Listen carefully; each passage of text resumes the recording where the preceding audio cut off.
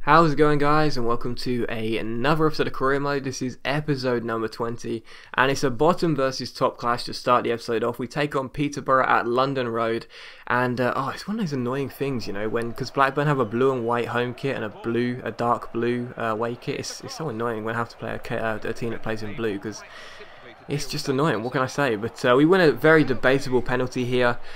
Kim Shin-wook gets fouled. I don't think it was a penalty myself, but you know, I'm hardly going to miss it on purpose, am I? I'm not that sportsmanship, unfortunately. Sportsmanship, whatever. Kim Shin-wook steps up himself, stutters. No, he doesn't stutter. Wow, I stutter on every penalty. Why didn't I stutter then?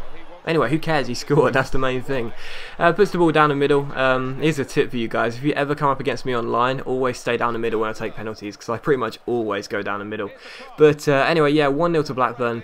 But the keeper makes a great save here to deny Michelle Weiser. Corner comes in from Andros Townsend towards Kurt Zuma. Once again, it's a great save, and the ball eventually bundles over the line. It was I thought Henriksen managed to put that in, but it ended up going down as an own goal. But it's a goal regardless, and that's the main thing.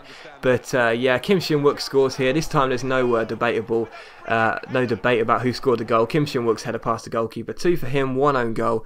And that's how the game finishes. So the Posh lose 3-0 here at London Road, and yeah, that's a sign of why they're bottom of the league. But yeah, I was absolutely delighted with that win. And here's a Youth Squad monthly report, which the chief executive says we have some updates on the players. Like I said, Andrew Bunn really isn't developing very well. This guy looks good though, 79.89, and this guy's got 71.85. That's not too bad. So yeah, it's doing pretty well. I'm pretty pleased with my youth squad at the moment. Like I said, it's not sort of like crammed with loads of average players. I mean, I know I made that mistake at Spurs.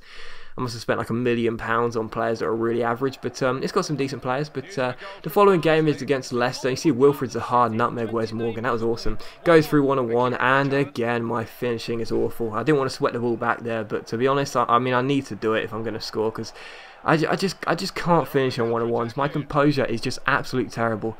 But yeah, here's Townsend down left-hand side in the 66th minute, crossing the ball in, and Jordan Slew twice should have scored there, but Kasper Schmeichel makes a brilliant double save regardless to keep the score at 0-0. And here we get a free kick. Jordan Slew is fouled, and yep, I'm still yet to score a free kick in this series. I really need to get one, and I thought I'd try a different approach. As opposed to actually shooting directly from the free kick, I'll roll it off to my third man and see if I can score from there. And Townsend so close, he hits the post, but the game finishes 0-0. So still yet to score a free kick. Hopefully soon. But yeah, it's annoying me now. But for some reason, Leicester City decided to celebrate. I'm not entirely sure why, because they're in the playoffs. But yeah, they were delighted. They were delighted with something, and I'm not entirely sure why. But I guess I kind of just figured it out. Like, most of their players and the staff must have bets on Blackburn to finish as champions or go up promoted, because after that game we won promotion. I mean, I don't know why Leicester were celebrating. Do you want to explain that one to me, because I don't understand that one. I have no idea why they were celebrating, but yeah, we're promoted anyway. That's the point. With I think it was 6 games to spare. Was that it? So yeah, promoted to the Premiership, and I'm just delighted, really. I mean, I know that I was going to get promoted anyway from pretty much January. You know, we were running away with it, but it's always nice to get those games to spare. It means you can start to rest players as well and play some fringe players. But Haynes here shoots, the ball saved by Robinson, I think it was, and eventually we managed to give the ball away, and Stevens smashed the ball past the goalkeeper. It's 1-0 to Charlton. So if we were going to win the league title in this game, we would have to step up and come from behind. But pretty much straight from kickoff. I'm so good at responding from kickoff. Townsend down left-hand side, goes through, crosses the ball in. Who's there? It's the big 6'5" frame of Kim Shin-wook. He heads the ball past the goalkeeper, celebrates with Townsend. It's 1-1. Absolutely delighted about that. And then in the 38th minute, Cedric Avina puts the ball up here from a free kick. The ball comes to Craig Gibson, who finds Wilfred Zaha.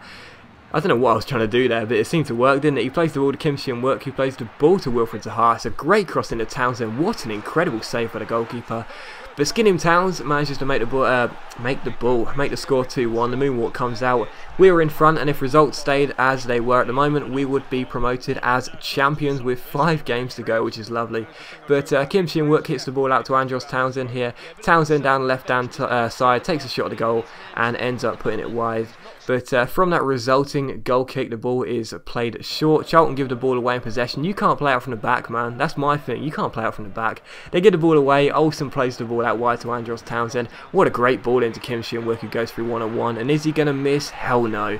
He's going to finish those chances up every single day. It's 3-1 to Blackburn. The celebrations were coming out of Ewood Park. The champagne was took off ice. We were pouring it in the glasses. We were basically done. But in the 93rd minute in injury time, Charlton did manage to actually get a consolation goal. Henriksen gives the ball away.